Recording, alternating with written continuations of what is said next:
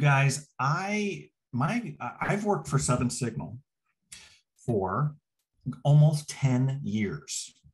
Okay. And I've learned a lot over the past 10 years. And that's why kind of the subtitle of this presentation is Revelations Over the Years, because I didn't come from the Wi-Fi space. I had to learn it from scratch starting 10 years ago. I came from the call center space. All right. So I knew all about ACD and IVR and CTI. And if you know what those things are, then I love you. All right. We're kindred spirits. Then I came into the Wi-Fi world and I had to learn all of this stuff from scratch. Okay. And so one of my mentors, obviously, along this path was Veli-Pekka Kettunen, all right, VP. And some of you may know who VP is. He founded Seven Signal. He's at Ubiquity these days, doing great work at Ubiquity. Wow. But I remember some profound statements that he gave me early on. Okay. Early on, he made some statements about Wi-Fi that helped me get a grasp on what it was and how it worked. He said things like, Eric, it's a very polite protocol. It's a listen before talk protocol.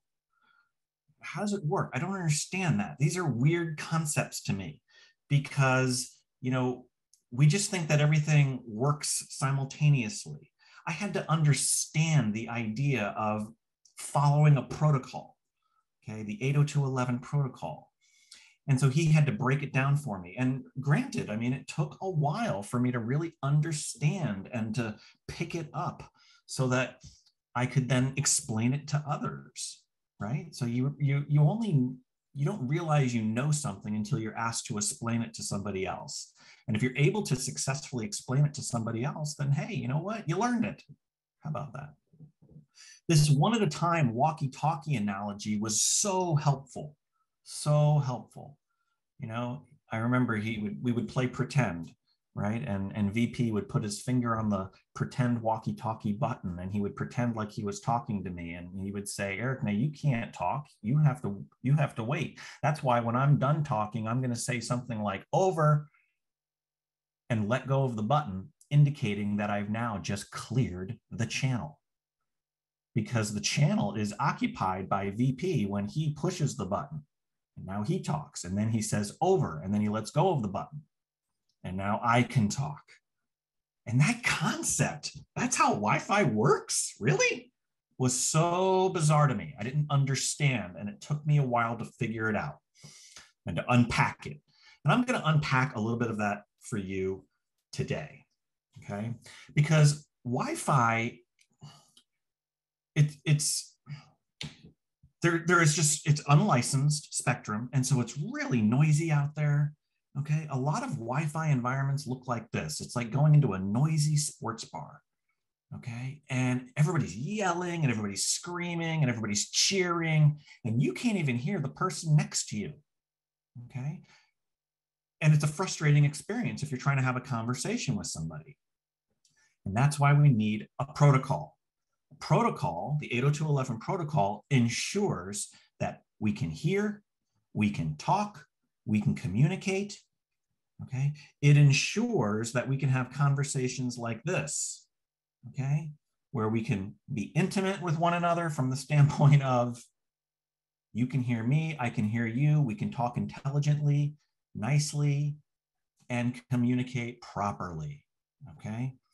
The foundation of all of this is something that we call the clear channel assessment, okay? The clear channel assessment.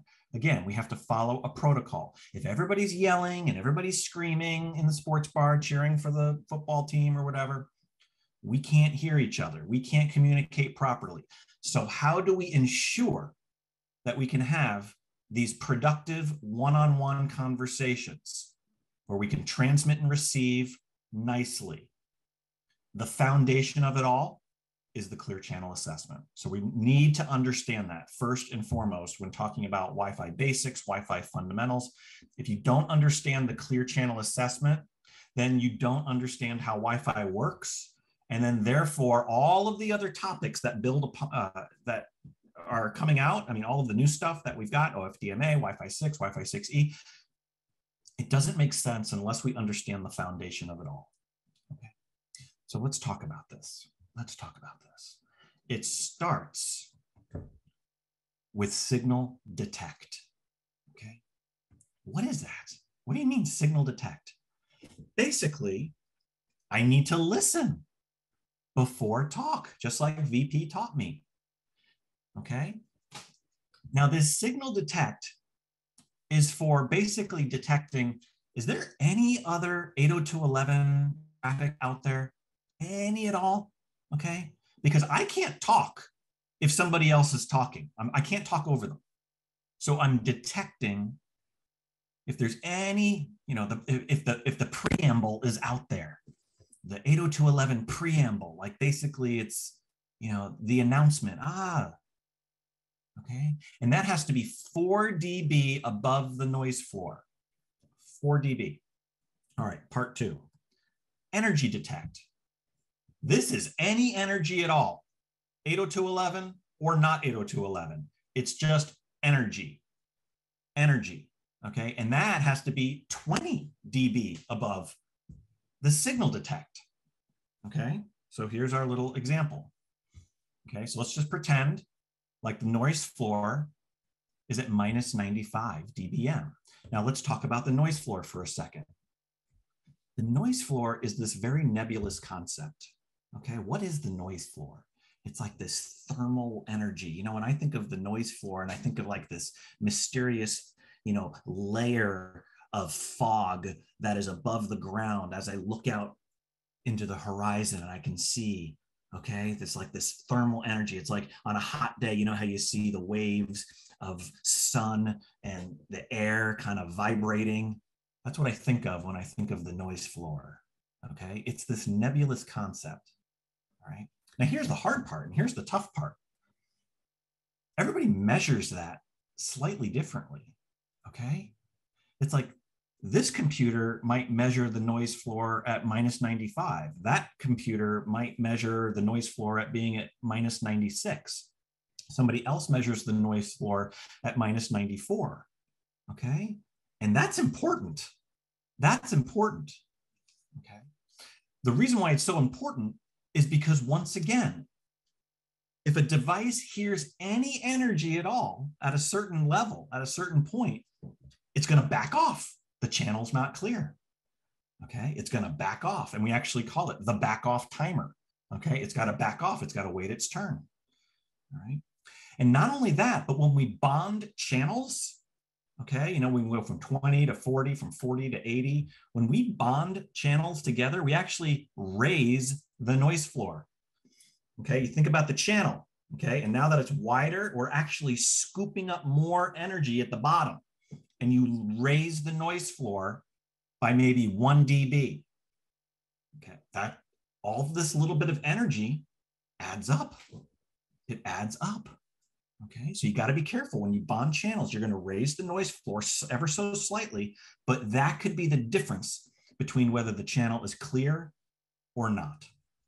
All right, so as for example, so the signal detect threshold, okay, so if we had a noise floor of minus 95, okay, so we have to have our 4 dB of signal, of 802.11 signal over the noise, okay, SNR, signal to noise. So that would make it minus 91. And then we have the energy detect threshold. So we got to tack on another 70, another 20 dB. So now we're at minus 71. Now think about this for a second, guys, okay? And remember, closer to 0, stronger the signal. And when we design Wi-Fi networks, we're typically designing them for minus 65 or minus 67, okay? You want to be in the minus 60s in order to have a good enough signal to noise ratio in order to achieve the high speeds that we want to be able to go in Wi-Fi.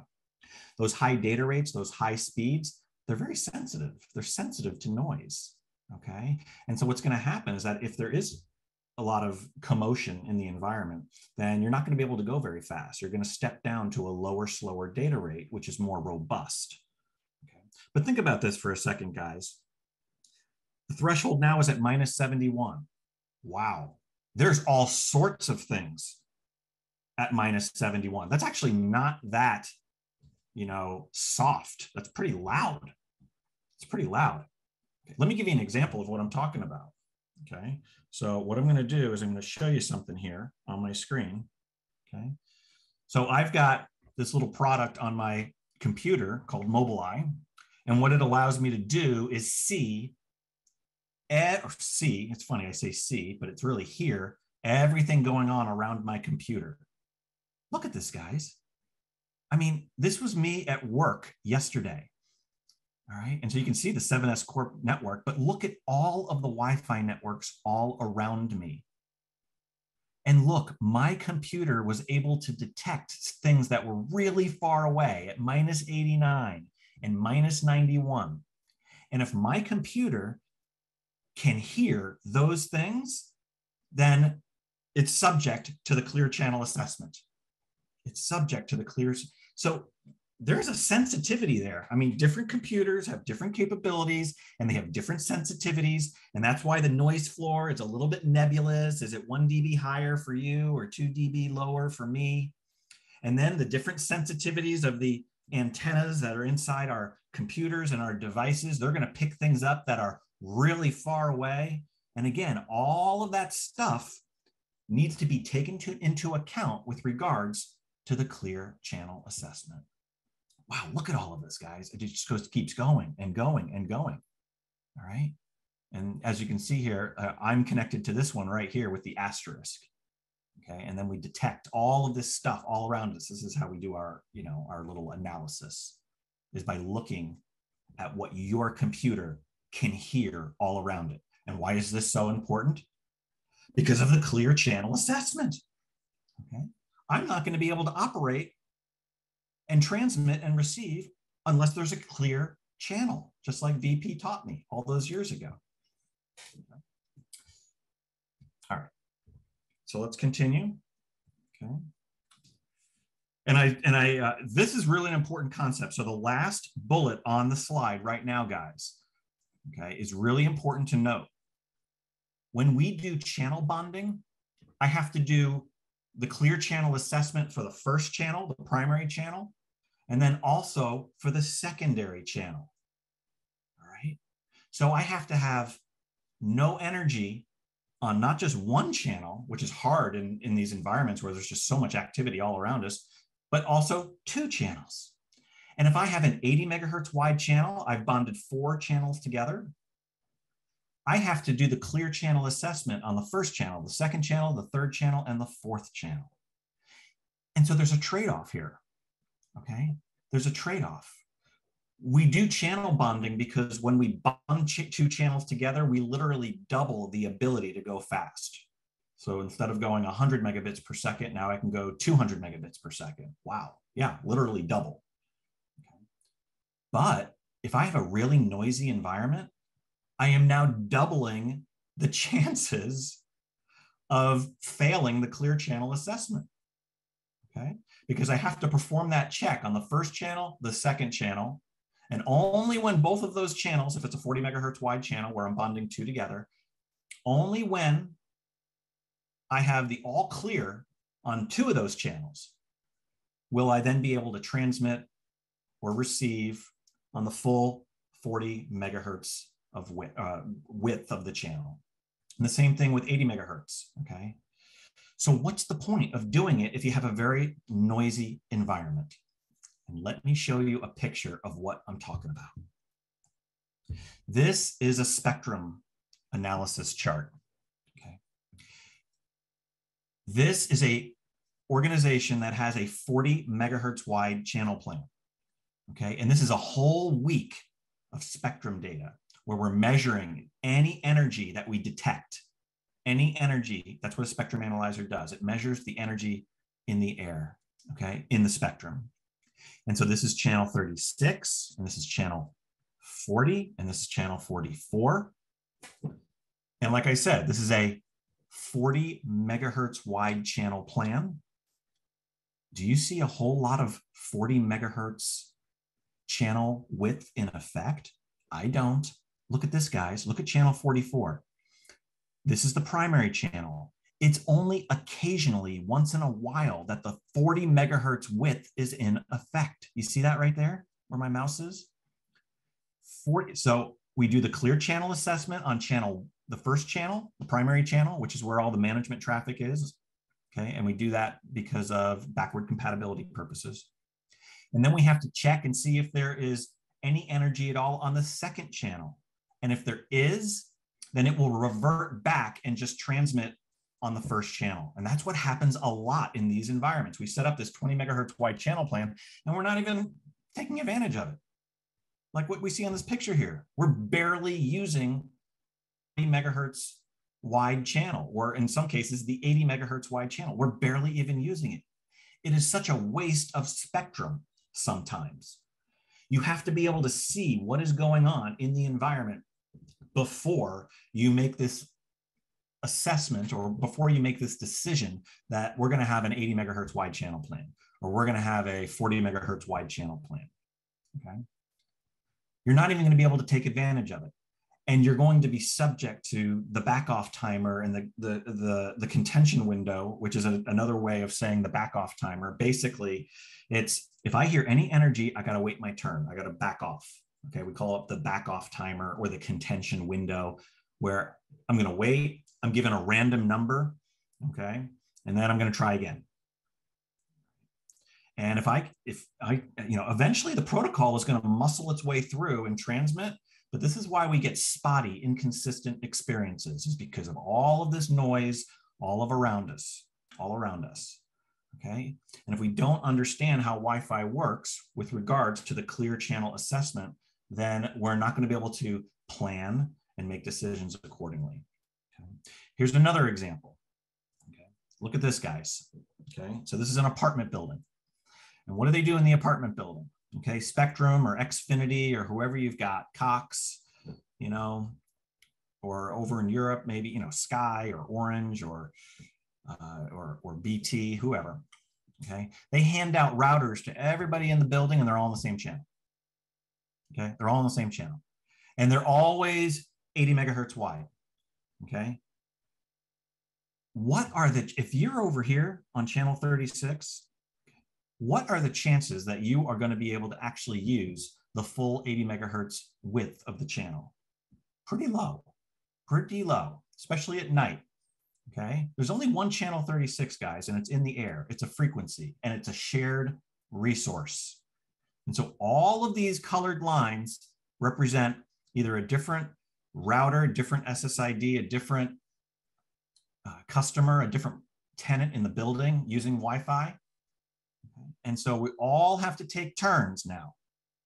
Every single one of the device, and then it's multiple devices. So this could be a person's network, and they've got 5 devices. They've got 2 kids using all of these devices over here. And then we've got 2 adults that are using their devices over somewhere else.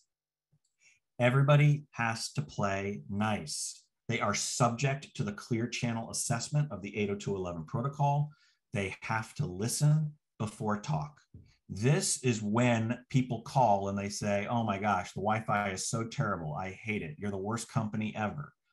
And it's because they don't understand how it works. Now, I love this picture.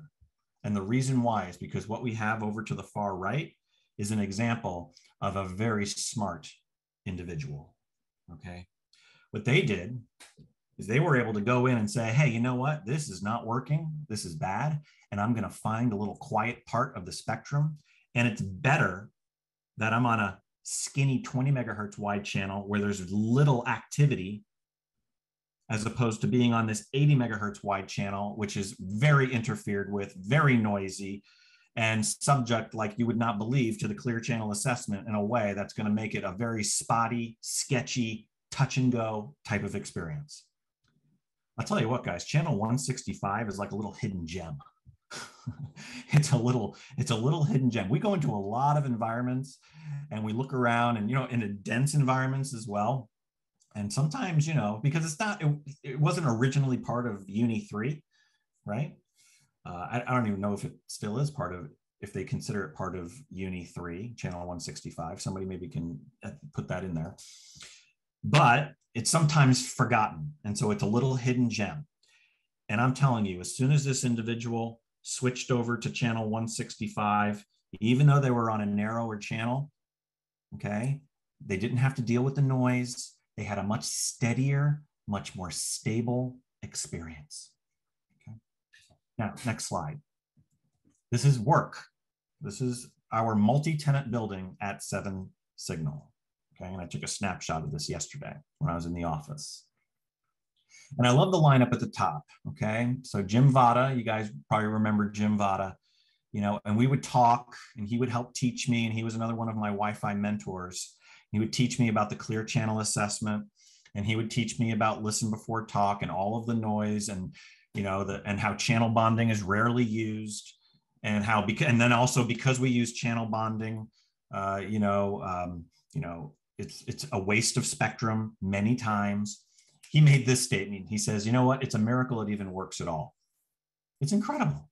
I mean, I go to work and I'm contending and competing for the frequency. My device is listening, and all around it hears this noise. And between the milliseconds, between the nanoseconds, it's able to figure out time to send my data. It's incredible. It's incredible. And so, I mean, it really is a miracle. And that's why over the years that I've been in this business, I've grown such an affinity for Wi-Fi and the 802.11 protocol, because the fact that it muscles through all of this noise in the environment, because the clear channel assessment requires that we do so before transmitting and receiving, is really amazing. It's just amazing.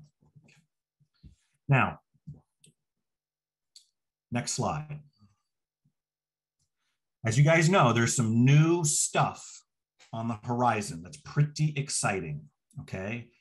Basically, the government has opened up a whole new highway, a whole new frequency band of spectrum, 6 gigahertz, right? And this is crazy capacity, where you hope that more devices and more access points can all spread out, and so that there's less noise, more quiet. It's like going to the library. It's like, oh, I'm going to grab that little cubby in the corner over there, and you're going to grab that little study carrel over there, and we can all spread out and have nice quiet spots, because we need quiet in order to concentrate. Wi-Fi needs quiet in order to achieve high data rates, okay, high speeds. So there's a lot of promises out there. A lot of promises with regards to, you know, being able to go fast. I mean, 4K QAM coming down the pike, holy cow. But I'll tell you what, it is sensitive to noise. And you have to have peace and quiet in order to really achieve those high data rates. It's like trying to hit a dartboard from way across the room, okay? You're gonna miss, And so you're not gonna be able to hit the bullseye, which is the 4K QAM. Okay, instead, you're gonna, you know, hit something that's, you know, outside of the bullseye, and those are going to be your slower speeds. Okay, but if it's nice and quiet, then you can hit those higher speeds. If you walk up to the dartboard and you're 2 feet away from it, boom, you can hit the bullseye. Okay, it's kind of like that. So this is really exciting. Okay, Wi-Fi 6. Okay, I'm sorry, Wi-Fi 6E is what it's called. Okay, don't be confused. So Wi-Fi 6 is just the new name for the 802.11ax protocol. It's just a name change. You know, it's so funny when you see these commercials and it's like brand new Wi-Fi 6. And then this computer over here says 802.11ax. Same thing, guys, same thing. What we're referring to here is something called Wi-Fi 6E. E stands for extended, because we're taking the 802.11ax and we're extending it to a whole new highway of spectrum. So it stands for extended. Right. It requires a new radio in your computer that talks on 6 gigahertz frequencies, talking to a router or an access point in the ceiling that also has a 6 gigahertz radio in it, talking on those frequencies. Your computer can't just magically start transmitting and receiving on new frequencies. All right, you need new hardware. You need new hardware. All right. Now, this is really exciting. As you can see, 59 20 megahertz wide, non-overlapping channels. And even if you do channel bonding, look at this, not too shabby. All right. Now, this isn't available all over the world. I think in Europe, it's just these first 25 right here. But here in the United States, they've given us the entire 1 1,000 megahertz of spectrum, which is incredible, incredible and exciting. Okay. Now, there's some other cool things that are coming down the pike that I wanted to talk about.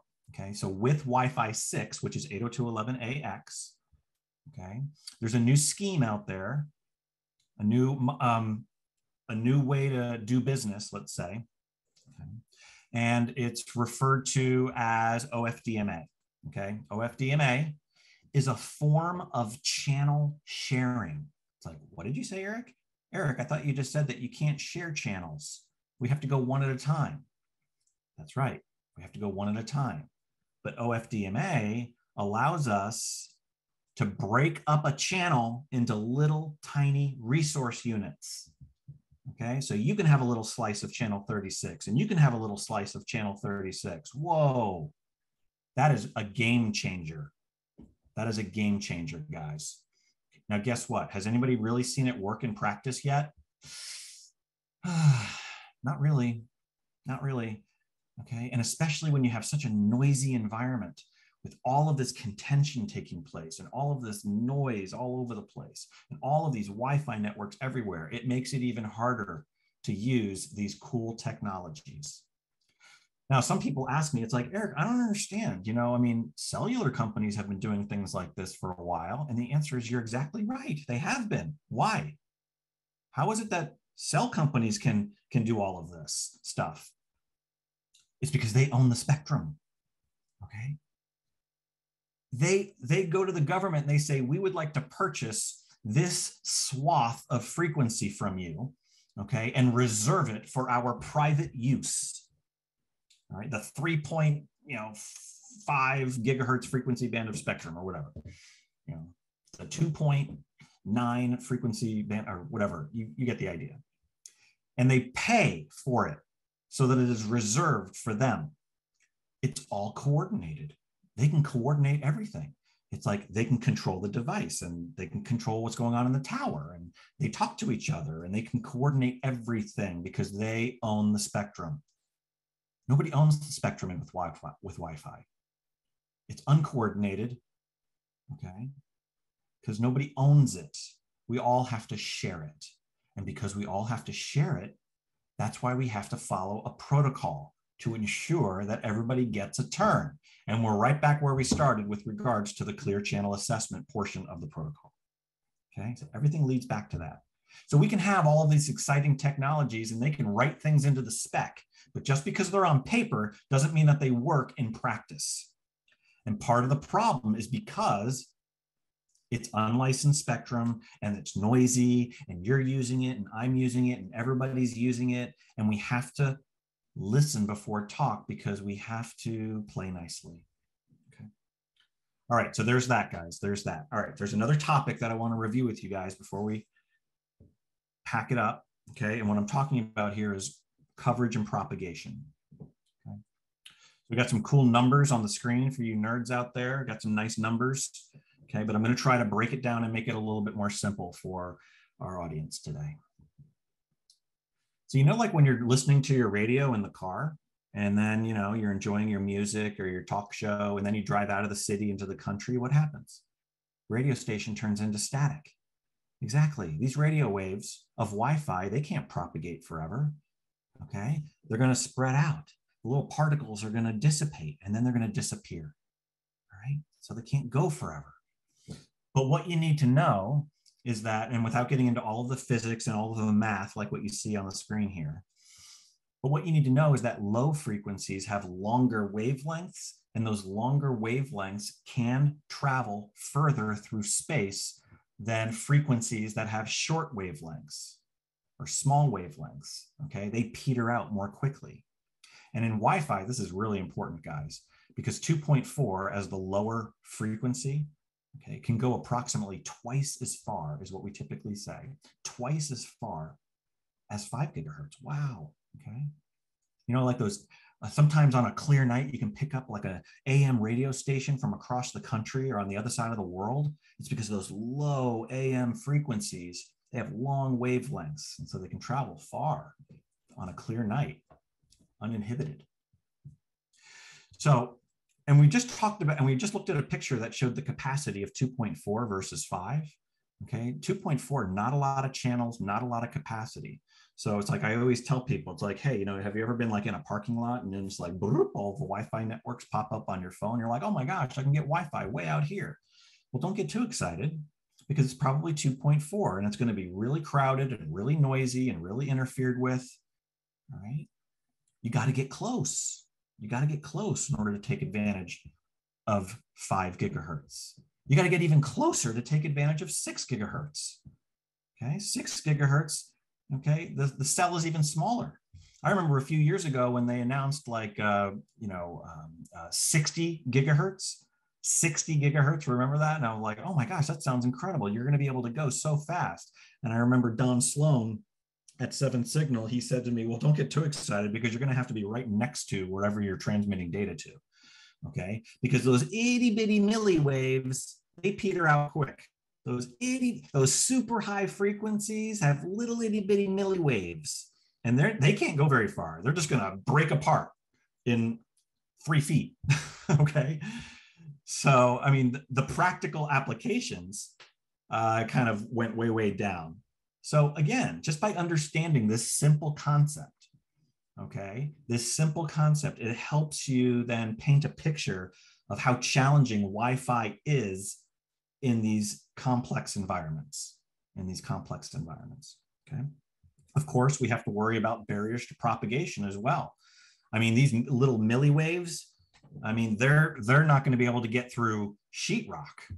I mean, that's how fragile they are, okay? But these big long waves, like the radio waves of 2.4, they can propagate more easily through surfaces as well, okay? And in Wi-Fi, the 2 surfaces that we concern ourselves with most are concrete and metal, okay? And sometimes it's good and sometimes it's bad.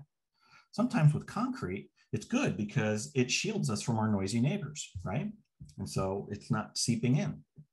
Sometimes it's bad. Like for instance, when my dad calls me up and he says, Eric, I can't get Wi-Fi in my house. Okay, and it's like, the router's in the next room. I'm in the living room. What's going on? The router's in the bedroom right over there. I'm like, okay, Dad, well, what's between you and the bedroom? It's a big concrete wall, right? Because he lives in Florida. So the interior walls are made out of concrete block, just like the exterior walls of the house are too, for hurricane protection. So I'm like, Dad, you got to get that thing out in the open. All right, that thing has an omnidirectional antenna in it. And so it's just blasting that signal into the wall. Okay, the signal can't sneak around the wall and get to you. All right, so you got to get that thing out in the open and you got to be proud of it. You got to be proud of it. Right? That's what I always tell people. What's the number one thing that you can do to improve coverage in your house is get that thing in the middle of your home. Figure out a way. But don't put it next to the refrigerator. Okay, it's like a big metal box. That's not going to work. Let's talk about metal. The radio waves are going to reflect off of the metal. Okay, and they're going to bounce around all over the place. And again, sometimes that's good. Okay, in Wi-Fi, we call it multipath, where we depend upon the signal bouncing around all over the place in order to get the signal, in order to achieve what we're trying to achieve. We want it to do that. Okay, and then sometimes it doesn't work because just in certain environments, it's just the signal's not going where we think it's going. And there you have it. All right, one more topic and then we're done. Let's talk about devices, guys. Okay. Here's the problem with devices. They're proprietary. Okay. There is no, hey, you follow a standard for how you're going to develop your Wi-Fi adapters and drivers. Okay. They all are different. And that's why when you have Apple devices on a Wi-Fi network, they behave radically different from Windows like HP or Dell or Lenovo devices when they're on a Wi-Fi network. This is why it's so challenging to design a Wi-Fi network today for environments that are trying to accommodate all of those devices I just mentioned. I mean, one could argue that a MacBook wasn't designed for the enterprise. It was designed for, the consumer market. And therefore, Apple has made certain decisions that say, you know what, I'm going to do this and I'm not going to do that. I'm going to behave this way when I detect certain signals. I'm going to behave that way when I detect other signals. If the signal strength is too low, I'm going to do this. If it's too high, I'm going to do that. You get the idea. Okay. And then Intel comes along and they have their adapters, and those Intel adapters behave completely differently. And then if you have Qualcomm adapters or Realtek adapters, they behave differently because they wrote the software. The drivers are the software that governs how the particles in the air are going to be interpreted. That then is going to govern how your adapter works with your computer in order to make decisions. Okay. So that's why, we call it like sticky clients, where some devices, they get to a really low signal strength and they don't roam to something very close by, right overhead. Okay. Bad drivers. Okay. It's the drivers that are making those decisions. That's not a Wi-Fi network problem. That's a device problem. Okay.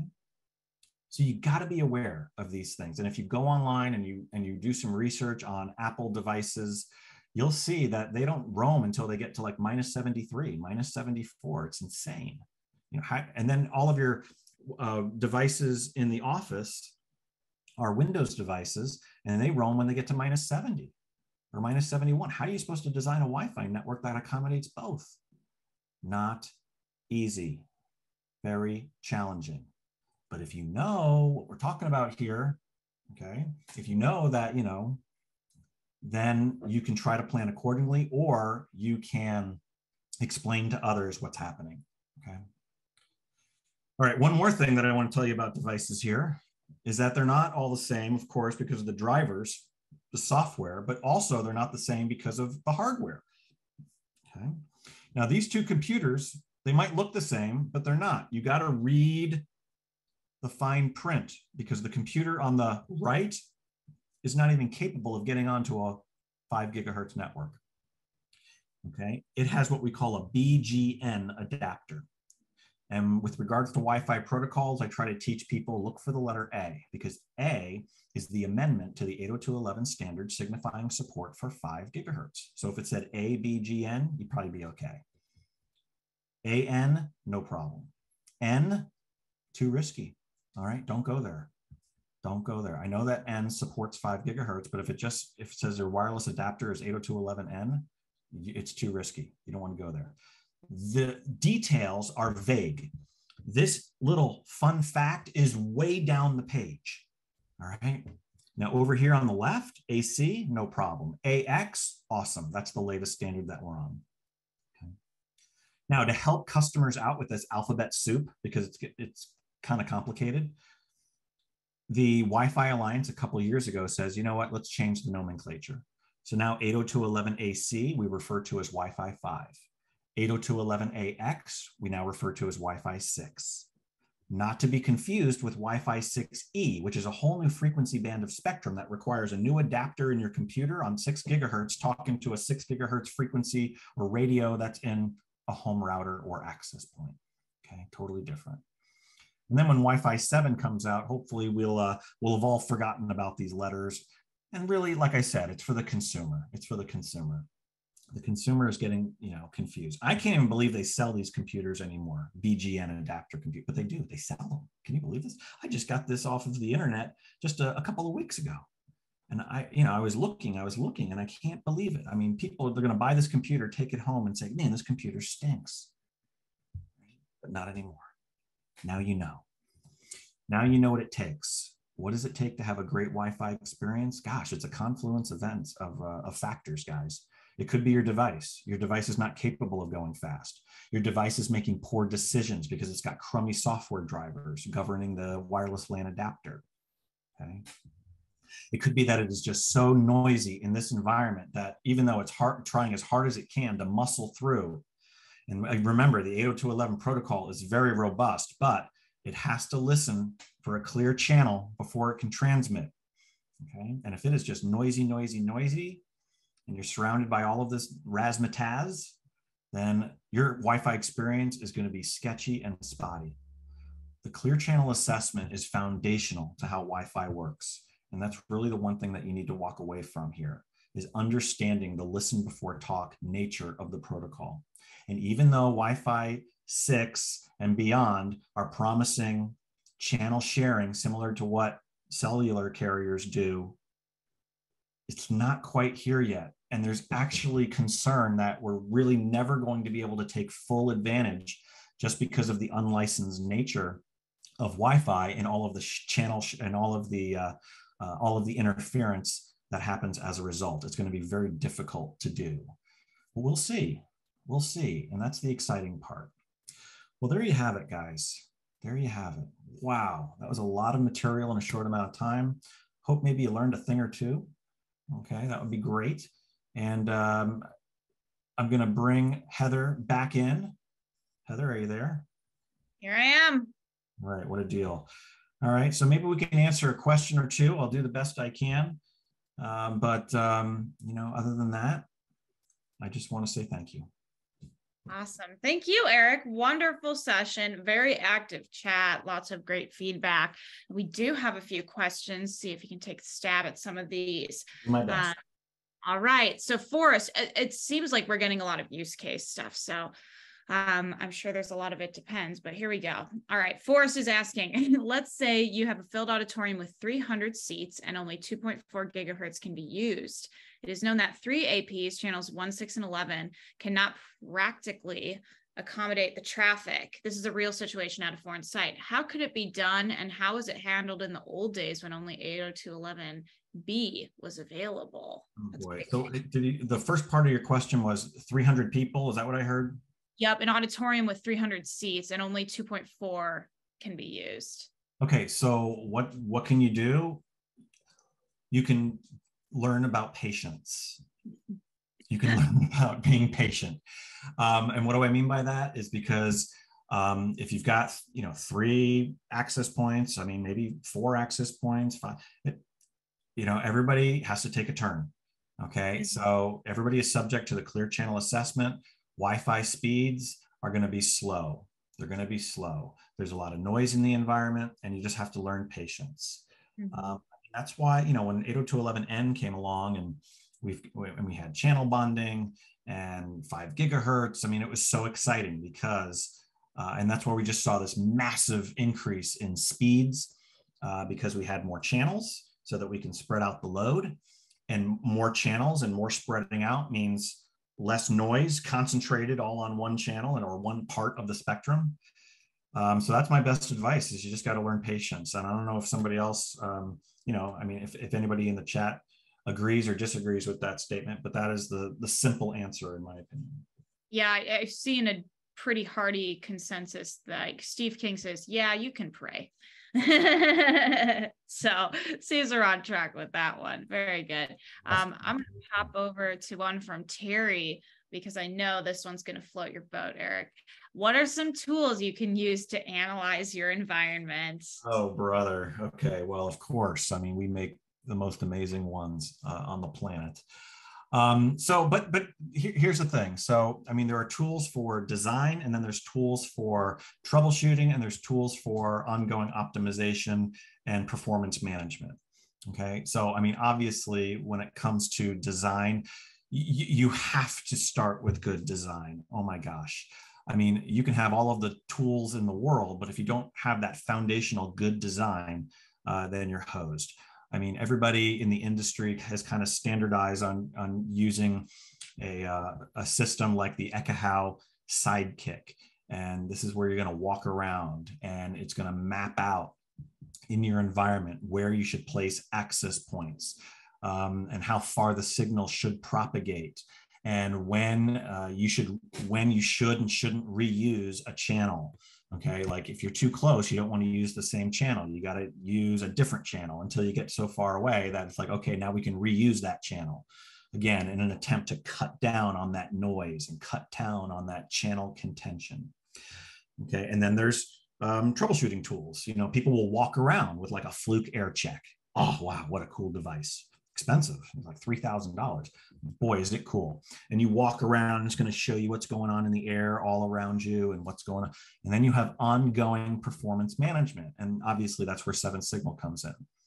7 Signal, what we do is we put our system out there, and daily, weekly, monthly, you're getting information in order to ensure that we have good performance. If we don't, we're going to quickly identify the root cause so that we can remediate. And then obviously it allows us to be proactive. It's like we want problems brought to us because we're in monitor mode. So we want to see issues come to us so that we can take care of them before they get really big and hairy and out of control. Okay, so where Wi-Fi is mission critical, that's the kind of system, a performance management system and optimization system is what we need. And a lot of people say, once I've got a great design, what do I need anything else for? Guys, Wi-Fi is a living, breathing beast. And you have to tame the beast on an ongoing basis. Okay, we have new devices coming in. We have new protocols coming out. I mean, this is like, and it's in the air. We can't see it. We can't hear it, right? But I know who can. Mm-hmm. There you go. Very good. Perfect. Very well-rounded answer. Let's see. Oh, I did get a question. This one's for me about the slides with the recording. Yes, we will give you all the things. They will come into your inbox tomorrow. So stay tuned for that. Let's see. I think we probably have time for one, maybe two more. One. Getting hungry. Yeah. Yep. Okay, Daniel, I saw this come through in the chat too. So do we have info on how much DB loss has been seen? It is to use a 6E adapter on a computer. Sorry, I'm trying to. Yeah, I think he's probably talking about is like, okay, how is like coverage changing with Wi-Fi 6E, 6 gigahertz? You know what? The jury's not out yet. There is not a lot of Wi-Fi 6E, 6 gigahertz out there in the market yet. It's just a little bit. Obviously we've got customers all over the world. We don't see a lot of it out there yet. We're seeing more and more devices with 6E adapters, but we don't see a lot of enterprises deploying 6E networks yet. Okay. However, one thing that you need to know. Okay. So first we talked about the inverse square law and signal propagation, and the higher the frequency, the less far it can go. That's going to be a real reality in 6 gigahertz. And especially because the swath of spectrum is so large, okay? If you're on one side of the spectrum versus the other side of the spectrum, there is going to be some loss. There is going to be some signal loss. In 5 gigahertz, not really. You can be on channel 36, and there's really not going to be much difference in terms of propagation if you're on channel 149. But in 6 gigahertz, because the frequency band is so large, there actually is going to be some loss of signal, and you are going to have to accommodate that. It's complicated, and that's why it's exciting, guys. We're in this business because it's complicated, and we're going to try to unpack it, and we're going to try to create and develop awesome solutions to ensure that we can take advantage of new technology and to ensure that people have the best experience possible wirelessly.